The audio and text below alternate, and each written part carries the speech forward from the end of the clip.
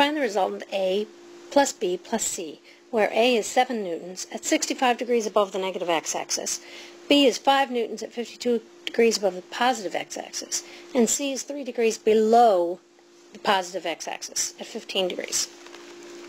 To add three vectors, the easiest way to do this is to change them all into Cartesian form and add them up, especially since we're not asked specifically to give this in terms of a magnitude and direction. All we're asked for is to find the resultant. As soon as you're asked to find the resultant, you can find it in any way you'd like. So we will take each of these and find their Cartesian component forms. So for A, we've got a triangle that looks like this. At 65 degrees, we can have 7 newtons at cosine 65 in the negative I direction, and 7 newtons times sine 65 in the positive j direction. Vector B is the same sort of situation, except it's from the positive x-axis, so your I is positive.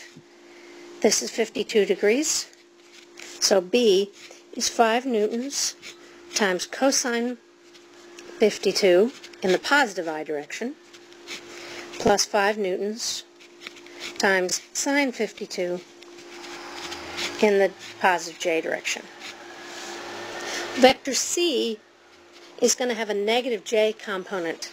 3 newtons times cosine of 15 in the positive I direction, and 3 newtons times sine of 15 in the negative j direction. You can always draw more triangles.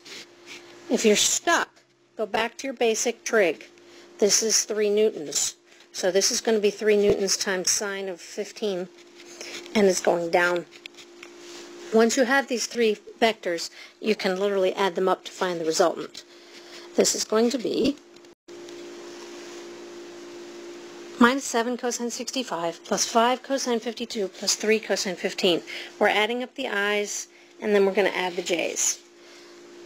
The j component will be 7 sine 65 plus 5 sine 52 minus 3 sine 15. And you can pull that out your calculator to show. If you plug those numbers into your calculator, R is 3.0178i plus 9.5078j. This is not an answer. You need to actually answer the question in 3 significant digits and using units. It is not necessary to find out what the magnitude and direction of this are. That was not what you were asked for. This works as a resultant and you're done.